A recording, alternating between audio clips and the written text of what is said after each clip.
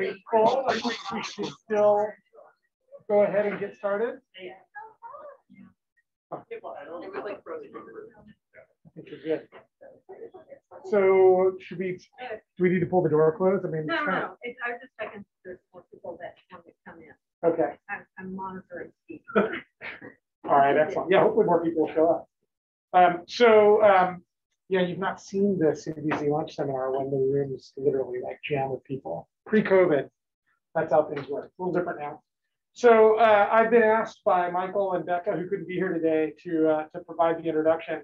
I just found out that we don't normally go through the seminar introductions any longer, but if you're an MBZ representative, then you should have received a message from Carly outlining the sequence of seminars that are happening this semester. I will mention that the herbarium search, which is a departmental faculty member search as well, is kicking off next week. So the first two seminars in that search are happening on Monday and Tuesday. So watch your email for announcements.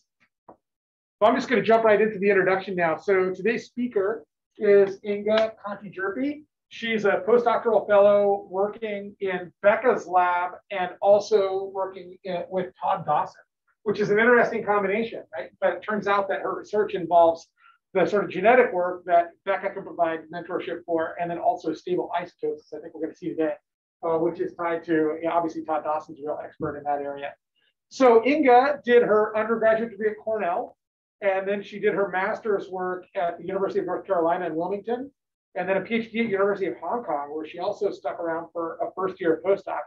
And now she's here with 3 years of postdoc support for the research that she's going to be conducting here, some of which may be presented today and some of which probably won't be presented today. And so I promised her I'd give her a short introduction. So Inga, the floor is yours. Great. Thank you so much. I really appreciate it. I just want to check before I get started if my screen is being shared on Zoom. I think it seems like when the recording started, it may have. Okay, great. It sounds like people can see my screen. That's awesome. All right, so thank you so much for coming today. I'm really thrilled to have the opportunity to introduce myself and some of my research to the MBZ and others at Berkeley. And I thought about what I wanted to show today, given that I'm a marine ecologist and I'm in the Museum of Vertebrate Zoology now. And I'm hoping that this will be interesting to everyone, and it kind of will show the work that I've done in the past and how it's led me to the project that I proposed for my postdoc fellowship. And so we're going to start with the ecosystem that I focused on for my PhD, which is coral reefs. And so here we have a beautiful photo of a coral reef ecosystem. And one of the first observations that we can make from this photo is that the water is incredibly clear. And so this is a factor that comes from the fact that these are extremely nutrient-limited ecosystems. So they're what we would consider oligotrophic. And so it kind of begs the question. We have these very productive coral reef ecosystems, despite the fact that nutrients are very limiting. So how are corals able to survive under these conditions? So here we have a coral colony, and corals are, as you probably know, animals, which means that they can eat. So here we have several polyps, and so polyps are kind of the individual animals that make up a whole colony. They're genetic clones of each other. And so one colony can actually be tens, hundreds, or thousands of these individual polyps. And the polyps have tentacles that are armed with stinging cells that can capture zooplankton or other plankton in the water column and pass them to the mouth of the center. Corals can also assimilate any organic nutrients that are present in the water column directly from the water. And so both of these are what we would consider heterotrophic sources of nutrition. They're nutrition that the animal can access on its own. But both of these are also quite rare in these very clear, very oligotrophic systems, right? There's not a lot of plankton floating around in super clear water. And any organic compounds are typically sucked up by a competitor right away. So corals have evolved a symbiosis with algae in the family Symbioses. This is an endosymbiosis where the algae is inside the coral host cell. And these algae can photosynthesize. They can assimilate inorganic nitrogen and other compounds like CO2 that the coral can't access directly and pass the products of photosynthesis to their host. And so this is what we would consider autotrophic forms of nutrition that the coral now has access to as a result of its symbiosis. In exchange for photosynthetic products, the algae obtains waste nitrogen to the coral host. So basically the coral poops, it can't use those nutrients anymore, but the algae can. And this can actually lead to almost a closed system within the holobiont where the nutrients are recycled between these two partners. So corals have really adapted to this nutrient-poor environment by maximizing these pathways, right? Coupling their metabolism with a partner so they can access as many resources as possible.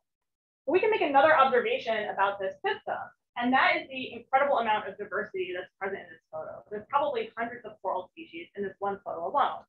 So despite the fact that corals occupy less than 5% of the sea floor, coral reefs, they account for a quarter of global marine biodiversity. So this kind of begs the question, how do that, ecologists are super interested in, how do we get coexistence of so many species within one ecosystem? So of course, the first explanation is good old-fashioned niche partitioning, right? That we've all heard about.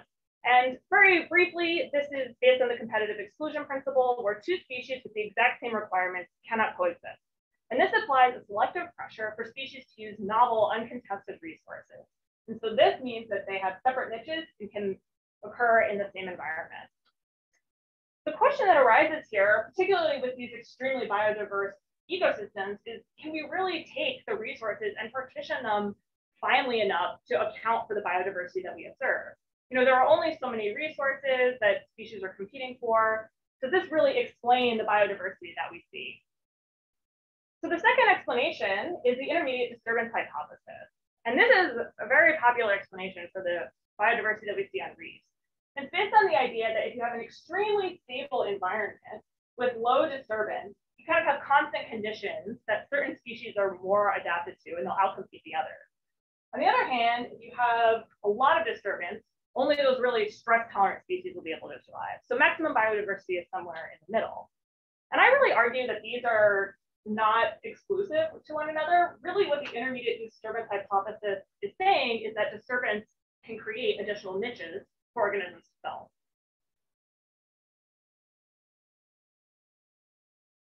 So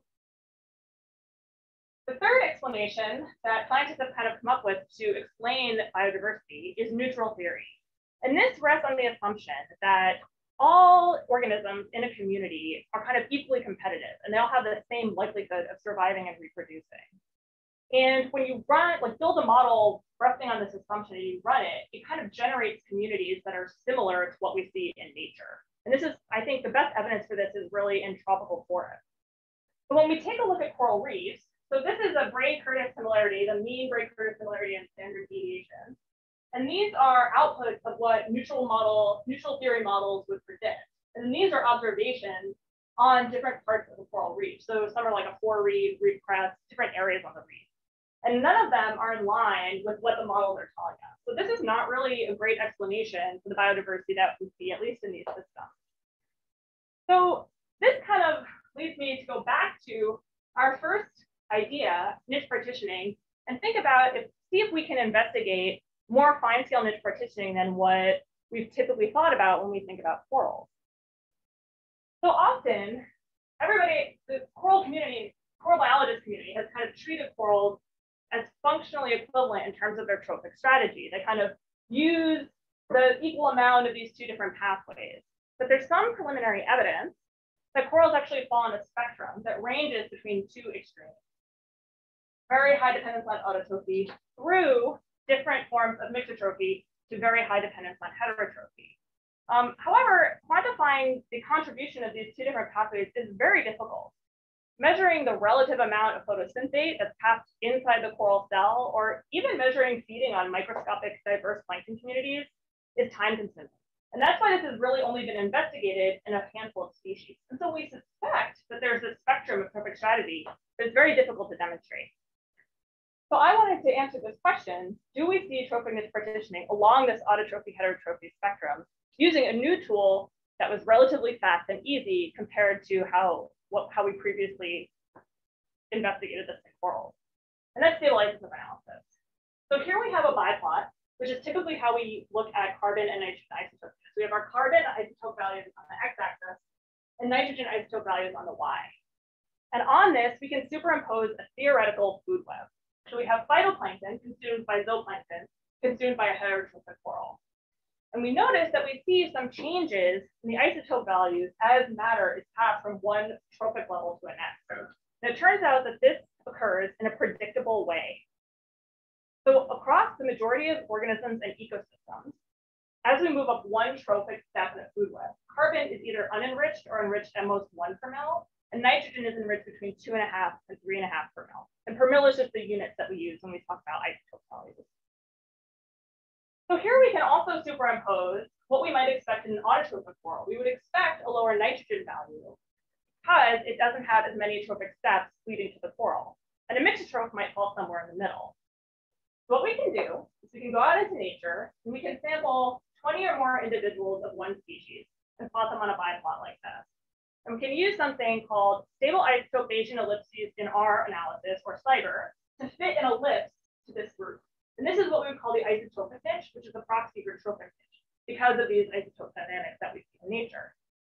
And what we would expect is that if we compared the isotopic niche of the coral host to that of its symbiont, in a heterotroph, we would expect niche separation. But in an autotroph, we would expect niche overlap. So this is what I did.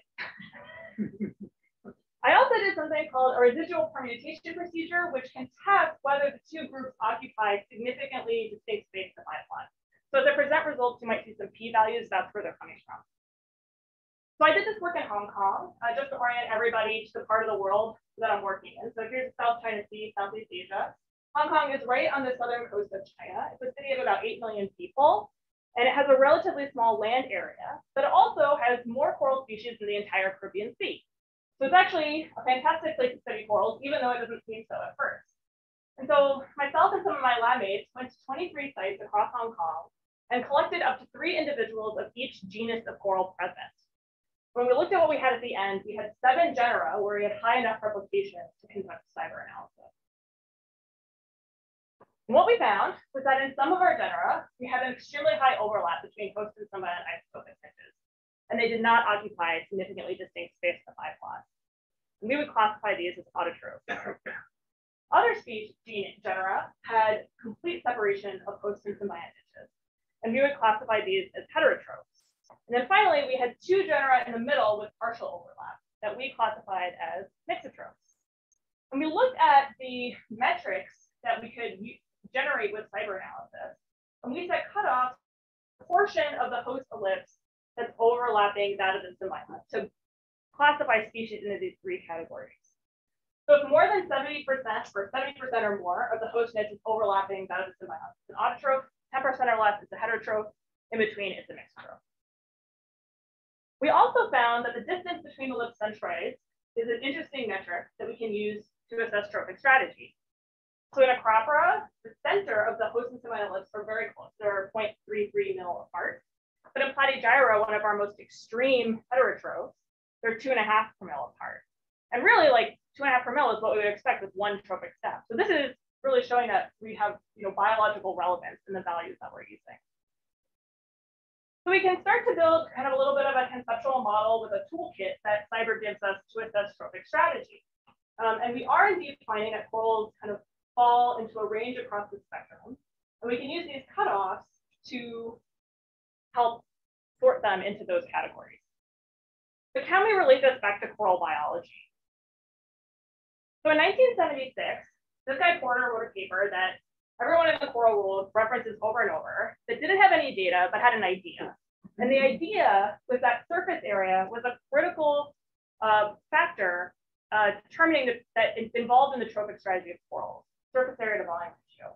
And he was like, if you have more surface area to your volume, you can intercept more light and conduct more photosynthesis.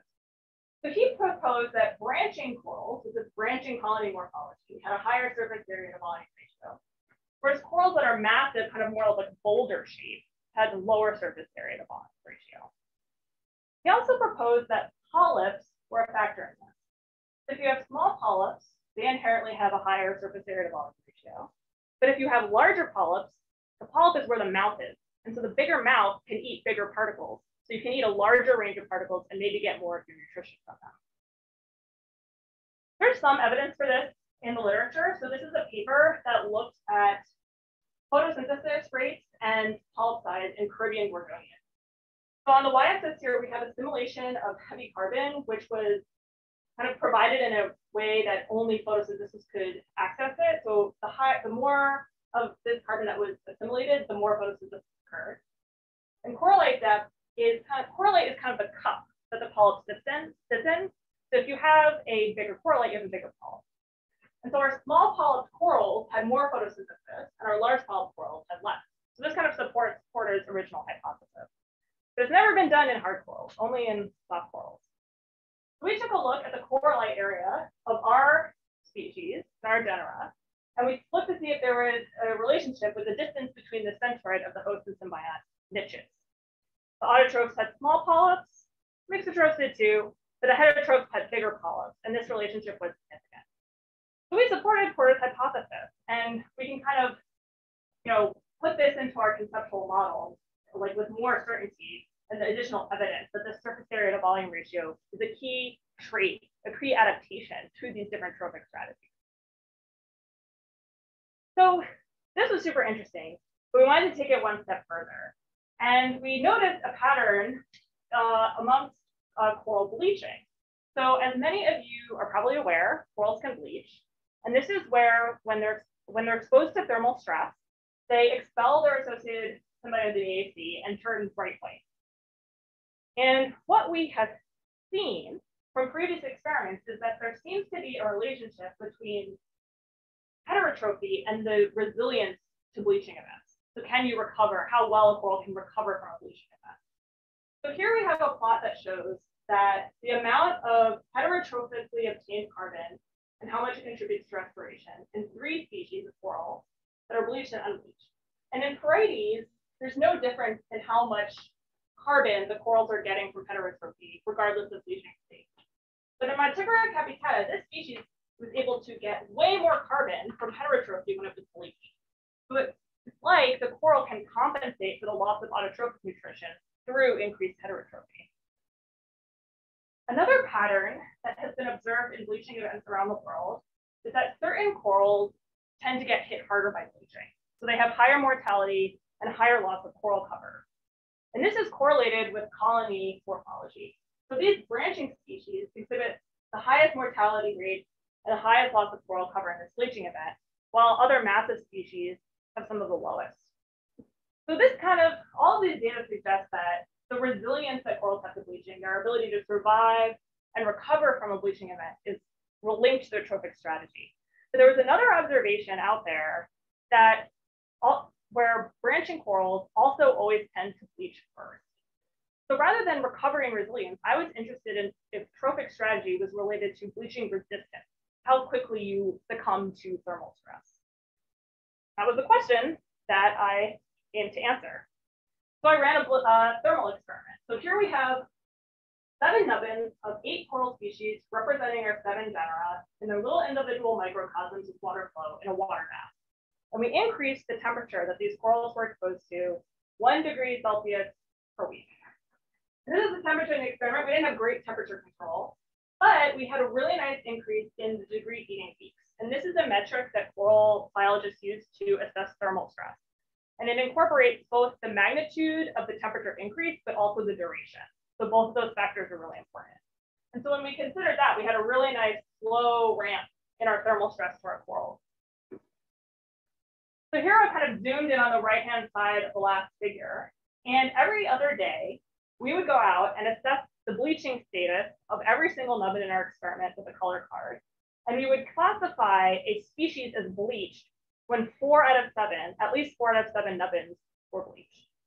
And if we look at when this happened, the autotrophs all bleached early on in the experiment. And what was really exciting was that this matched what we see in nature or in the field.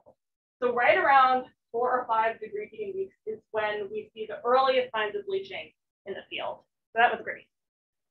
Then we had our heterotrophs. And again, they bleach later, and they also match what we see in the field. So around 8 degree heating weeks is when we start to see massive bleaching on reefs where almost everything is bleached. Interestingly, we had one heterotroph that didn't bleach during the experiment, which is why he's awkwardly in the corner. Then we had our mixotrophs. And our mixotrophs kind of told a conflicting story. So Parietes lobata right in the middle, exactly what we would expect. But Pavona decussata didn't bleach until about 10 degree heating weeks. So we took a second look at this species. So this is the only species in our experiment, and the only species in Hong Kong that has this vertical plating morphology. So this is the field of Pavona in Hong Kong. And you can see it has these plates that are kind of oriented perpendicular to the water surface. So this affects a factor that is also very important in bleaching, which is light intensity. So we hypothesized that perhaps the vertical plating morphology of the species confers some kind of protection against bleaching in that it reduces light intensity that the coral exposes. And this was exacerbated by our experimental design, where we had these corals in these little semi-opaque cups with like just a narrow opening, and none of the sides of this coral were exposed directly to where the light would be coming in. We looked in the literature and we found this really interesting observation from 2001 with unfortunately a terrible photo. This is another species of Pavona that has a slightly different morphology. It's kind of like a table. The tops of the colony are extremely bleached during this thermal event, but the sides are not. And so this really supports this idea that there may be some advantages to having that vertical plating morphology. So we kept this in mind when we ran our statistics. And again, we looked at the distance between the centroids of host and symbiont, and compared to how many degree heating weeks when a species bleached. Autotrophs again bleached early. Unfortunately, split story with our mixotrophs. Heterotrophs bleached late. This progression wasn't significant when we included Pavona, but when we excluded it on the basis of its morphology, it was. We think this is pretty compelling evidence that trophic strategy is linked to bleaching resistance as well as resilience and recovery. So we can add this to our conceptual model. This is important when we think about conserving and restoring corals, right? A lot of NGOs are doing coral gardening, kind of planting corals back into reefs. Maybe we don't want to focus on these bleaching susceptible species. Maybe we want to look at larger polyps, heterotrophic species. This was an extremely interesting and I think fruitful project. While I was kind of writing it up and thinking about it and contextualizing it, I kept thinking about other organisms that have very similar relationships. Lots of marine organisms associate with the same family of algae. But where to start? And so it just happened that we got a new postdoc in our lab, Isis, who's an expert in giant clams. And so giant clams also associate with symbioses, and they're also extraordinary organisms. So one species of giant clam, Gygus, can get up to 1 meter in diameter, or over 1 meter in diameter. And so we were really curious about this. They're also much more phylogenetically constrained than corals. So corals are kind of like a very diverse group. Clams have 2 genera. Giant clams that associate with symbioses have 2 genera. So we thought this was an interesting group to target. So we recruited a master's student, Leo Pons, and we designed a study to answer the question if we saw the trophic niche partitioning that on the autotrophy heterotrophy spectrum that we saw in corals also in these giant plant species. So Isis, unfortunately not me, went to the Philippines. She went to Semirara Islands and to a giant clam hatchery. And so here they rear clams from larvae in these outdoor tanks. And when they reach a certain size, they bring them into the lagoon where they rest on the seafloor. So this was a very convenient sampling site because we had 5 species of giant clams that were all coexisting at the same lagoon. And we were able to take small tissue samples from them for stable isotope analysis. And we found a pattern similar to what we saw in corals. So Tridecna gygus, the biggest of the species, had about relatively good overlap with its symbionts and did not occupy a significantly different space in the bioplot. The Reza had partial overlap with its symbionts, and our other 3 species had completely separate isotopic positions. Now, this was great, but we had some questions about the cyber analysis that we were using that had kind of come up since we published the first study with coral. The first is that we actually got a comment from some colleagues on our paper, and they asked, one of the questions they asked was, why this size of an ellipse? It doesn't encompass all the data. And so these are actually the standard ellipse area, which account for 40% of the variation in the data and 1 standard deviation on each side of the mean. But we can also look at ellipses that encompass 95% of the data, 2 standard deviations on either side of the mean. So we ran that as well. And this was pretty interesting because we saw the value in these larger ellipses. In this case, all of our clams overlap, at least partially, the niche of their symbiont. And really, that probably reflects reality, right? These clams are probably getting nutrition from their symbionts. But we also noticed that the smaller ellipses accounted for differences in the isotope values that were biologically meaningful. So if you have a difference between host and symbiont that's 2.5 per mil or 1 trophic step, that wasn't really getting captured in the larger ellipses. We thought they both kind of had something to offer us in terms of the trophic strategy of these plants. The second thing we were concerned about was, in contrast to corals, some of our clam species, the host and symbionts had very different sized ellipses. So if you look at Gygus, the first one here, only 32% of the host niche is overlapping that of the symbiont for the large ellipses. But that's because the symbiont ellipse is completely inside of the host ellipse. This was super interesting. It was the same thing as happening with Doryza. Like, how do we account for that? So we, rather than just looking at the proportion of hosts overlapping the symbiont, we also wanted to think about the proportion of symbiont overlapping the host. So our incredible master student, Leo, developed a new metric that we could encapsulate all of these things, and he named it Host Evaluation Reliance on Symbionts, and we call it HERS, the HERS scale. So this is the equation they came up with, but I'll break it down for you so it's pretty simple. Basically, the purple are the hosts ellipse, the proportion of host ellipse overlapping symbiont, and it's raised to the exponent of the proportion of symbiont ellipse overlapping host. So we kind of account for both of those variables.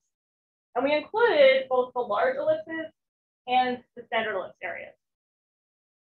This gives us a value that ranges from 0, which we would consider a true heterotroph, to 1, which we would consider a true autotroph. And we set cutoffs at 0.25 and 0.75 for kind of predominant heterotrophs and predominant autotrophs. And we looked at where our clams fell out. We had one heterotroph, Formosa, that fell below our cutoff. And then most of the clams were pretty close to the cutoff, kind of definitely leaning towards the heterotrophy side of the scale. And Gygus really stood out as being the only species that had a value above 0.5. So to kind of see if this scale was making sense of what we understood about clams and corals, we were also calculated the values with the same 7 genera from the previous study. And the results agreed fairly well with what we have already assessed. I would say that the exception is that some species that we labeled as heterotrophic was over kind of into the cutoff of mixotrophy. But to be honest, I think that this is a better representation of the biology of these organisms because it's kind of a question. We don't really, a lot of coral biologists get upset when we talk about heterotrophy because they think it means there's no nutrition covering the symbiont, but it's really relative. So I think what's nice about this scale is it kind of allows us to say relative to one another, like how much nutrition they're getting from their different sources. We also found 3 species from the literature that had high enough replication for this analysis, and so we added them as well. What we noticed was that corals seem to be occupying like a broader range on this spectrum than clams.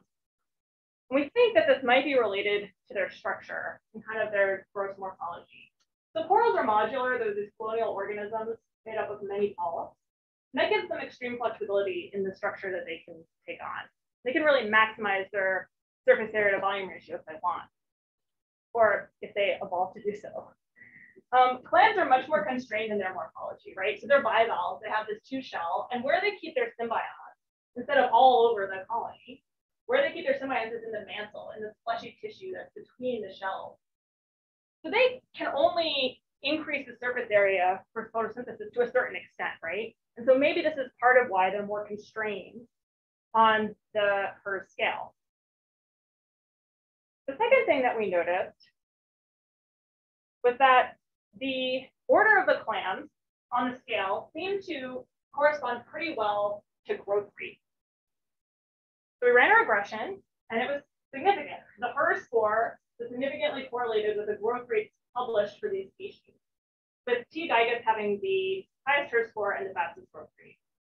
And we wondered if, perhaps the growth rate that Gygus has is why it can become so large, right? Is autotrophy really driving this huge size in this clam? This also agrees with what we know about corals. So here we have some data from my lab back in Hong Kong where they measured the growth rates of 3 genera at a single site. And the crabora has a significantly faster growth rate than either of the mixotroph or the heterotrophic species that they studied. So when we go back to our conceptual model, we can now add our clams on here, kind of more on the mixotrophy, heterotrophy side. And we can add our HERS score as another tool in our toolkit for assessing trophic strategies for organisms. And we can also add this growth rate, right? Which I think starts to show us some of the trade-offs involved in these trophic strategies. So highly autotrophic species, under good conditions, can maybe grow faster and outcompete heterotrophic species. But when things get stressful, certain stressors come along, they're more susceptible. And we start to see like the trade-offs that are involved here and how these different trophic strategies are able to coexist. Okay, so this was, I enjoyed working on both of these projects a lot. And when I was writing them up, we always contextualize them kind of in this broad idea of symbiosis and what it affords the partners and the role that it plays in the evolution of these organisms. And we think a lot about the diversity of marine organisms that maintain symbioses, but of course, other organisms also have nutritional symbioses. So that includes vascular plants that associate with mycorrhizal fungi. And it's been shown that some species of plants can persist in nutrient-poor soils because of their relationship with the fungi. And then lichens are kind of the poster child for nutritional symbiosis. It's a fungus and a photobiont, which can be an algae or cyanobacteria. And they're famous for surviving in extremely nutrient-poor conditions, like bare rock face, right? I mean, that's incredible. And so thinking about this work kind of in this broader context and these other symbioses that exist in ecosystems across the planet, I started to notice that certain traits kept popping up in multiple of these groups. So the first was extracellular versus intracellular associations. So in corals, I mentioned they have an endosymbiosis. So here's the coral cell, and then inside the cell is the algal cell. That's not true for clams and other marine invertebrates. Here, the cells are forming a tissue layer, the host cells are forming a tissue layer, and clams actually have an organ called the gut tubular system where they keep their symbionts. So it's like more physically distant, right? The same thing occurs in mycorrhizae. So here we have a cross-section of a root where the mycorrhizae colonize the plant, and ectomycorrhizal fungi form this sheath around the root, whereas endomycorrhizal fungi or vascular mycorrhizal fungi penetrate the cell wall. Finally, most lichens are thought to maintain an extracellular symbiosis. So we kind of have the fungal part in white, and hyphae wrap around the algal cells in a layer. But some studies that have investigated certain species have found that there can be cell wall penetration. So here we have the algal cell wall in kind of gray, and the fungal cell wall in white is penetrating the algal cell wall. So this does occur in some lichens. And we think that actually the vast majority of lichens haven't been investigated. So it could be more prominent than we currently think. The second set of traits were if the symbiosis is facultative or obligate. So coral's a great example of obligate. We know that they can lose their symbionts in stress. They don't die right away, but if they can't reestablish the relationship, they will eventually starve and die. So they really need their symbionts to survive and reproduce. But not all corals. This is Oculina arbuscula. It's on the east coast of the United States. When you look at this colony, the top half is kind of like dark brown, orange, and the bottom is white. And that's because even within this colony, the top exposed to light is associating with symbiodiniaceae and the bottom is not. It gets shaded out by itself.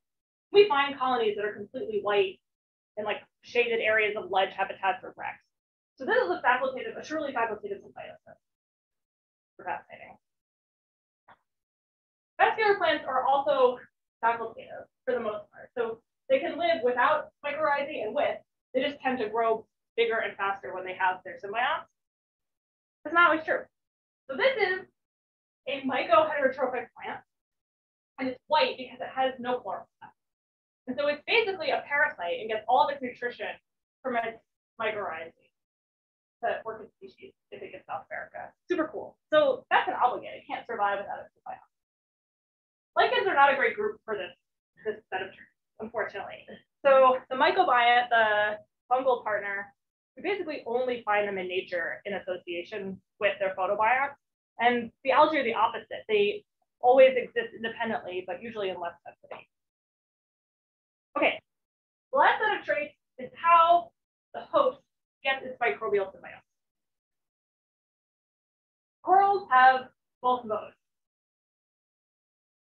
And yes, so in vertical transmission, the adult colony releases a egg sperm bundle that also has an algal cell. But then the larvae metamorphoses, it already has algae that it can start its symbiosis with immediately.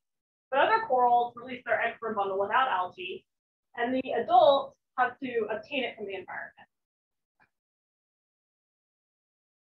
Lichens, interestingly, have a similar but slightly different situation.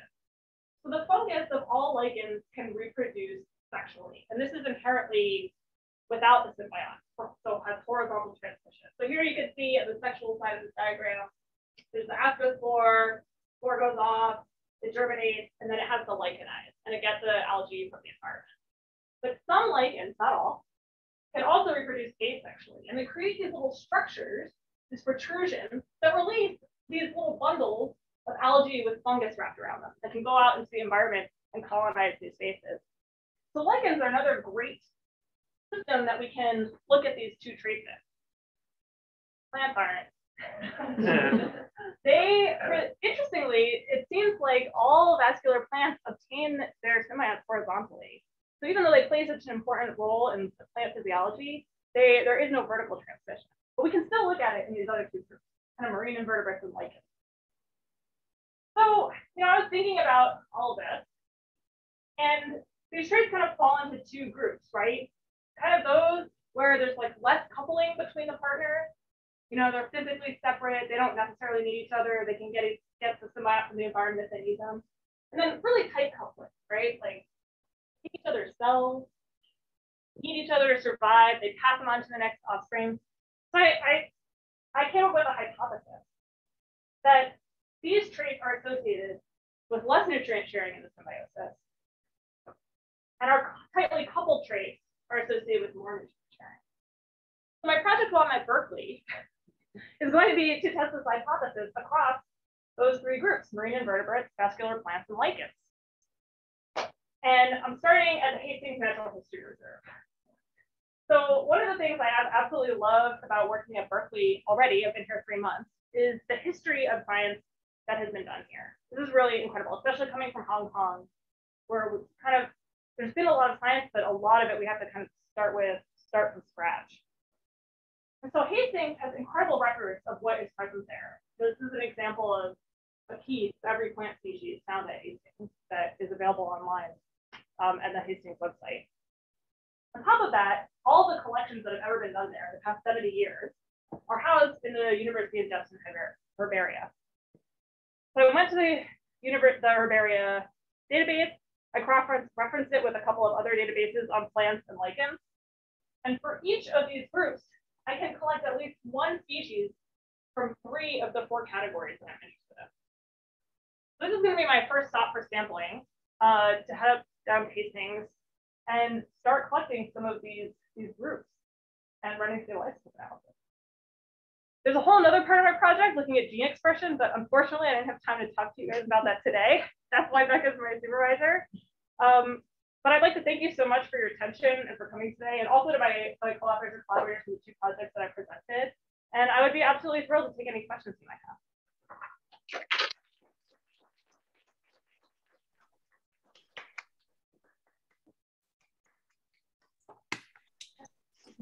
That was very cool. Thank you.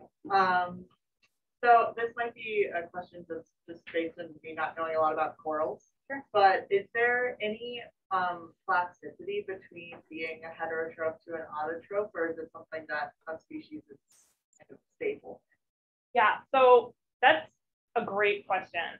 So the figure that I showed where it was like the bleached and unbleached corals, so obviously some species do have this plasticity. What I think is really interesting is that, that paper showed that one species could really upregulate heterotrophy, or not upregulate, but increase heterotrophy, and the other species couldn't. So plasticity seems to be another factor that is not the same across coral species. We know some species can change, and they can even change their morphology a lot based on the conditions that they're growing in. But other species are really restricted, and they don't exhibit that plasticity to that extent. Yeah, that's a great question.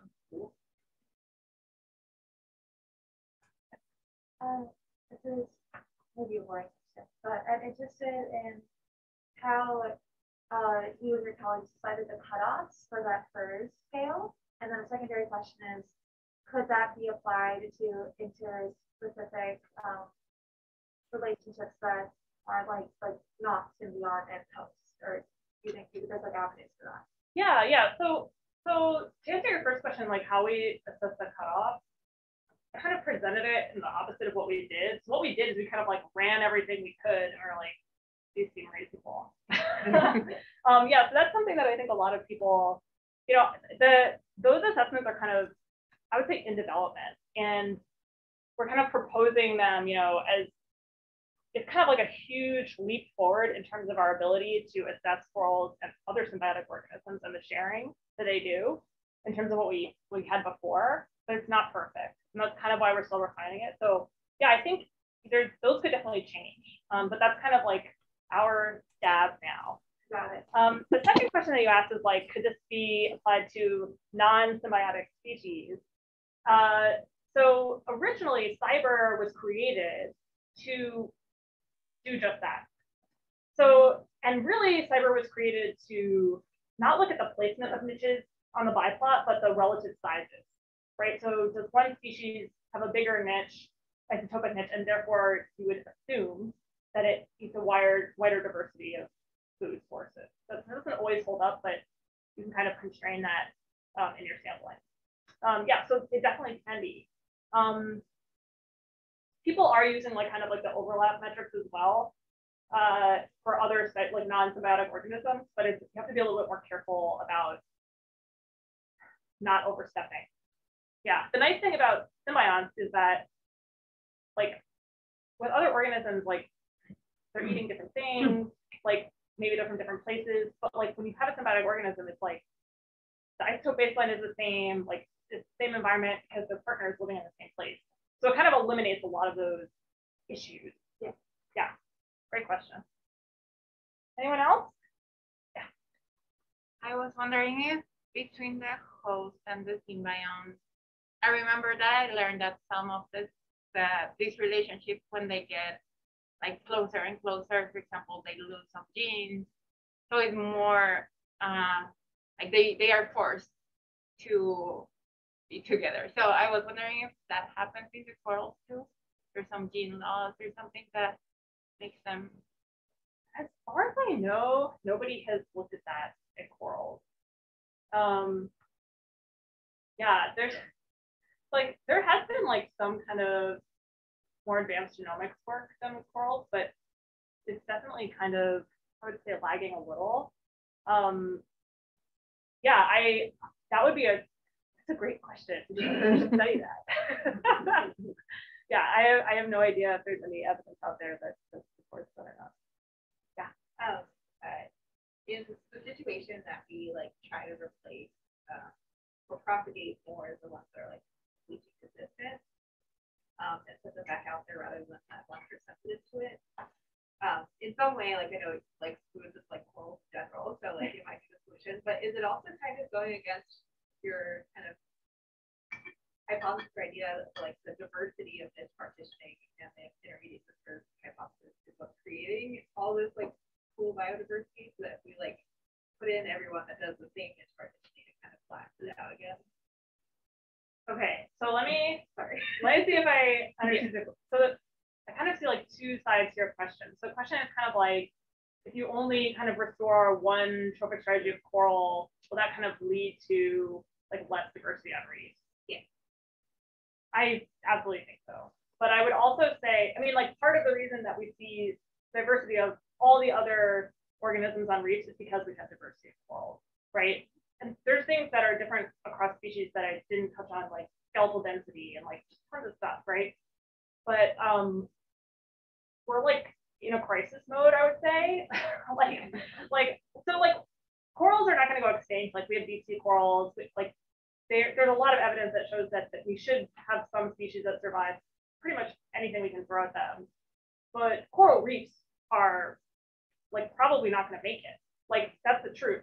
And so I think that if we can save some of it, that's better than none of it. It's kind of like I completely agree with you. Like the other thing is like the vast majority of restoration efforts focus on autotrophic species because they grow faster. They're kind of like targeting the fastest growing ones to like restore as quickly as possible. But in those cases, you also lose kind of that functional diversity. Yeah, it's very, very good question. That answer, yes. But it seems like it's something. I mean, this just came to me with this dialogue. I mean, it seems like it would be a really bad strategy to try to regenerate your reef using fast-growing autotrophs, if they're the ones that are most likely susceptible to kind of lethal bleaching events, right? I mean, is this something that's known? Is this being implemented? Yeah, like so. I think like there's a disconnect between there's a lag, right, in the science and like the conservation effort. Yeah, like a lot of the organizations that are doing these restoration efforts, you know, some of them are NGOs, but some of them are kind of like philanthropic branches of companies. And I think that short term with fast growing corals, we can demonstrate great results, right? You're like, look at these pictures where they got really big and like look at all the reef restored, but it's like it's definitely like it's short term thinking, right? And so like, you know, I mean, the paper that I presented came out in 2020, so it's relatively recent. But there was evidence before, you know, that kind of like branching species and fast growing species are more susceptible and less resilient. But I think like really translating that message to conservation action, it's getting kind of it's slow and it's getting like caught up. Yeah, this is something that actually my lab in Hong Kong is pushing hard. So like they've gotten some contracts from the government to restore corals in Hong Kong. And I think that they have kind of put a lot of effort into, okay, we'll do the fast growing ones, but we'll also do these like slow growing heterotrophic ones to kind of like keep the reef diverse, but also, you know, ensure Hong Kong is a little bit of a special place because we don't see a lot of bleaching there yet. It's subtropical, but it could be coming. You know, we started to see it a little. So yeah, it's good to plan for those kinds of eventualities. Yeah. Can I ask a follow-up question? Sure. So in just seeing your presentation, it's like, wow, the heterotrophic ones seem like they're resistant to bleaching, or they'll bleach, but they don't die. But it sounds like in nature, they're dying too with these events. So it's not really as positive a story as I was interpreting. It's not like, guys, you can save reefs. Like we figured it out. It's more like we can buy them more time. Because like, so I think what's particularly telling is the figure I showed with mortality and coral cover loss, right? So the autotrophs are like, if you have a bleaching event come through, way more of them are dying and you're losing way more coral cover. So, but the heterotrophs, like, you know, they're, at least some of them are sticking around. Like some are dying, but like a big proportion of them are sticking around. And so, and it all has to do with the magnitude of the thermal stress and the duration, right? So like we know that it's going to keep getting worse at least for like the next decade or two, right? So like, can we find species that can persist through what's coming while we try to like mitigate the root of the problem, which is obviously way more complicated, but like fundamentally what has to change, right? We have to change greenhouse gas emissions. Yeah. Someone else wants. Yeah. I was just going to ask if people have been successful in repropagating bleach colonies with the symbiote. Oh, wow. That's a great question. So like in nature, if you have so sorry, I keep forgetting to repeat for the Zoom. The question was, have people been successful at kind of like reinfecting a bleached colony with symbionts? So the short answer is yes. So in the lab, we can like make a coral bleach using other ways and then like give them whatever symbiont we want to study and like do experiments with them. And in nature, corals that bleach can get new symbionts if like the temperature decreases. So if the stress is relieved, a bleached coral can basically like or get horizontally transmitted symbionts in the environment and recover and survive. That's how they survive. In terms of like applying this to conservation, I don't think that there's any, so like there's been a lot of kind of, like there's a good body of work that shows that certain genera of the symbiotes in EAC are more thermally resistant than others. So certain algae can like resist temperature. So there's been like a lot of ideas of like, can we get corals to associate with those algae? And it seems like maybe like it's very difficult to control this in nature, right? So we could like seed corals with those algae and then put them in the reef, and then you come back and you sample them and they're associating with something else, right? Like it's like, well, that didn't work. So like, they tend to switch up. Yeah. They have historically an association with the reef fauna or something different. Yeah. So like this is also kind of like relatively new. So there used to be this idea that like each coral colony associated with like one type of algae, but that turns out to be false. So there's like one dominant strain of algae, but then there's always like background, there's other strains present in the colony. And so like, yeah, like we have like, when we try to do experiments where we manipulate the algal associations, you have to be really careful because if they get exposed to like an algae they like better, they'll just like, that'll become the dominant one. Like you have to kind of keep them separate and sterile. And so it's like, we're like, yeah, we can control this, but like we can't. We can under like very controlled conditions. Yeah, that's a very interesting question. Yeah. Yeah, I was again thinking about this gradient between facultative and obligated symbionts. And I was thinking about the evolutionary history of these corals. Is there something that shows that they were not mutualists and then they became mutualists, or they were always mutualists and then they became like cheaters of the mutualism, or there's no pattern there? Okay, so the question is, I'm repeating for the Zoom people. Sorry, Zoom people, I haven't been good at this. The question is, like, in the evolution of corals, did they start as like obligate or like mutualisms, and then like some of them lost it? Yeah, like where is the change to lose the mutualism and became more heterotrophic, or to become right? How is that in the evolutionary history of that? So it's kind of like, did they start off kind of like more heterotrophic or more autotrophic, and like which trait did they lose? Or maybe there's no pattern, but I was wondering if there's a pattern there. People study this. I know that this is the thing that there are papers on. I don't know the answer to your question off the top of my head. There are a lot of corals that just don't associate with Vertebrate EAC alive today. But which state is kind of like ancestral, I'm not sure. I'm not sure if like we're dealing with like the corals that exist today are all from a ancestor that had a symbiosis. I don't know. That's a great. I should know. Inga, have you checked to see if any questions came through the chat? I've been keeping an eye on it. I haven't seen anything, but I'm not sure if it's because. Let's see.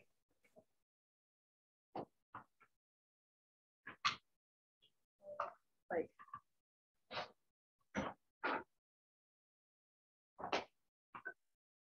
Okay. Oh yeah. Wow. Before. Sorry, people. Oh, okay, good. Great. Okay, no questions on the Zoom. I'm so happy that I wasn't neglecting you. We do have a question here. Yeah. Yeah. Okay. This is. Oh boy. Versus there's time. There's not time, right? Yeah. Okay, so how the separate isotopic signatures for the host and symbiote? Oh, this is a great question. So we basically like harvest the coral tissue with a spray gun, like a spray painting gun. And then you can centrifuge, so you like homogenize the slurry with like a tissue tear. So you have to rip open the host cells essentially, right? Because the symbionts are inside. And then you can use a series of centrifugations where the algal cells are more dense. So you get this really nice, distinct, dark green, beautiful, sometimes brown pellet at the bottom of your tube. So this, and you can like do some cleaning steps, like make sure they're pretty pure. And then you dry them, and stable isotope analysis is like it's pretty nice because you need a very small amount of tissue, and you just like basically need it to be dry. then you get data. So yeah, that's a good question. Expression if there's time. I think maybe maybe you could talk with Brian about expression. Yeah. Infinitely. I think it's probably time that we Thank you for your bring this patience. to close, but what a fantastic talk. Oh, thank you so much. Thank you so much.